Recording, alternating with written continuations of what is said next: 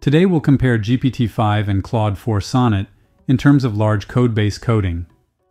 I made manual research on a football match and want both models to create integration tests, which test different models like GPT-5 Mini, Kimi K2, and GLM to see which one can do deep research better. I'll start with the low-reasoning version of GPT-5 against the no-reasoning version of Claude 4 Sonnet, and we'll start with using them both in Windsurf. One thing I liked immediately with GPT-5 is that it reads more context by reading 400 lines at a time. This is good value in a subsidized tool like Cursor or Windsurf, but would be much more expensive in other tools like Klein and RuCode, which need you to bring your own key. You'll see that Sonnet reads less lines and tries to read more of the file if it needs more information. Sonnet is more efficient in that regard, but it leads to it missing some important aspects of the context. I do have the planning mode on in Windsurf, but GPT-5 is not using it for some reason.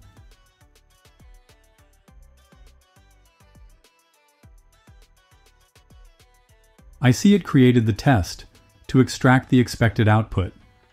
The init method should take a model name as an argument, so it can call OpenRouter with a dynamic model, but we'll tell it that later. Let's switch over to another instance of Windsurf and use Claude 4 Sonnet with the exact same prompt.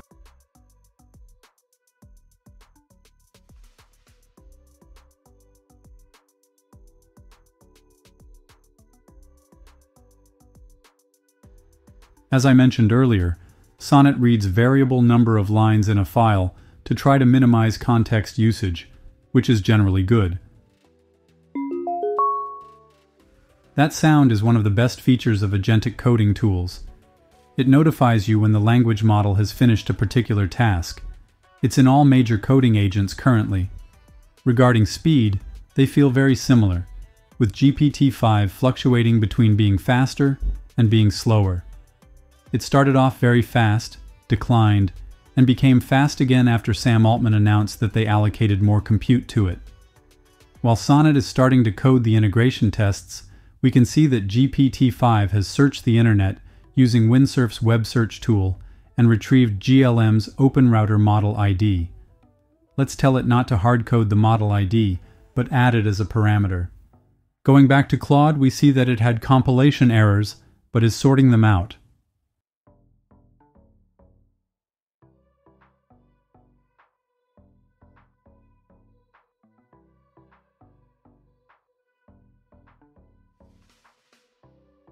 GPT-5 has added the model ID as an argument as we requested.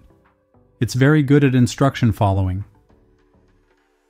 If we go back to Sonnet, we see that we are required to accept running the test in a terminal. Windsurf should not be asking this because we added .NET in our allow list. We even added .NET test and made sure it's not in the deny list. I complained about this behavior before but didn't move from Windsurf because it sometimes works, especially after switching the default terminal around. It seems like they also removed the feature to edit the terminal command and pop it out, which is a bummer. GPT-5 just stopped after the task and didn't execute the test, nor build the solution to check if everything is working. This is very bad for such a good coding model. It must be more agentic. Instead, it's asking the user to run terminal commands manually, as if it was not aware of the tools it has available. Claude has noticed a potential issue with Microsoft's Semantic Kernel AI package, which I use in this project, which selects the first LLM by default, which is an OpenAI's model. We'll see later that this issue also will be discovered by GPT-5. I'm still surprised that the language models hardcode some values, which should be in variables, but both will fix this when we test more models. Again, we have to explicitly tell GPT-5 to run terminal commands to verify its code. We'll later update the prompt to encourage it to do this, but it seems resilient.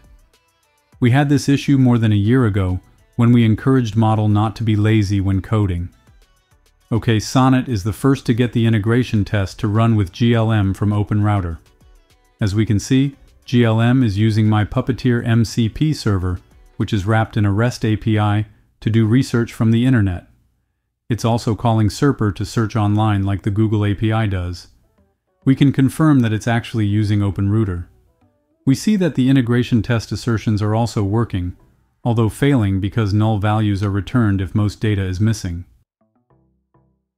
We have to unfortunately add these extra prompts to encourage GPT-5 to not give us recommended actions, but take the best actions according to current industry standards, and not stop to ask questions too frequently. Unfortunately, the prompts don't entirely work. Let's ask GPT-5 to duplicate the GLM test, but use Kimi-K2 on the new test. I have to mention that they both got the integration test to use GLM at approximately the same time, even though Sonnet was a few seconds ahead. The price difference between them, though, suggests that GPT-5 is better value for money thus far. Both models produce similar tests and outputs, so it's a draw.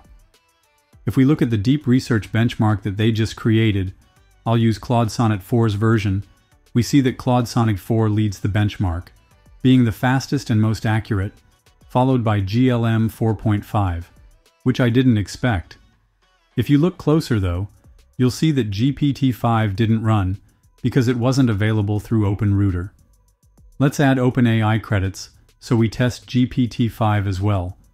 Please subscribe so we test more of these models with real-life scenarios and real code bases.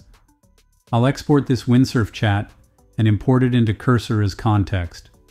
Let's ask GPT-5 to add a GPT-5 integration test.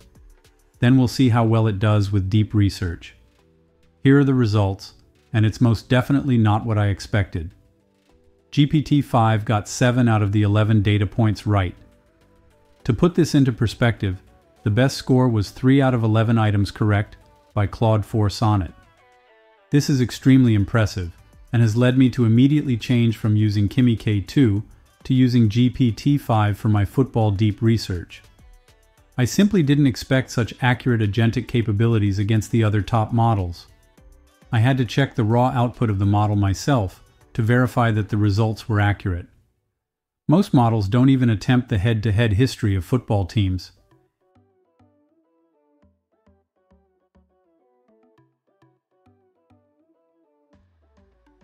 If these are the assertions it got wrong, then it's even better than I thought.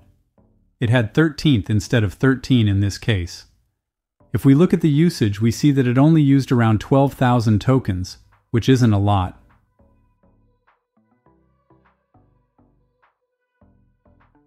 For the second work item for the day, we have a front-end issue whereby the bottom navigation text is misaligned with the icons. Then the third work item is that clicking the slips button pops up and immediately closes. It must stay open. I have the Git branches of both language models, and we see that GPT-5 fixed the alignment and the pop-up in one shot, not 0 shot though. Claude 4 Sonnet produced the exact same results.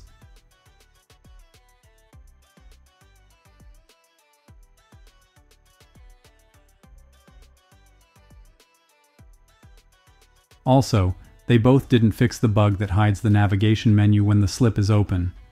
So software engineers still have their jobs. For now.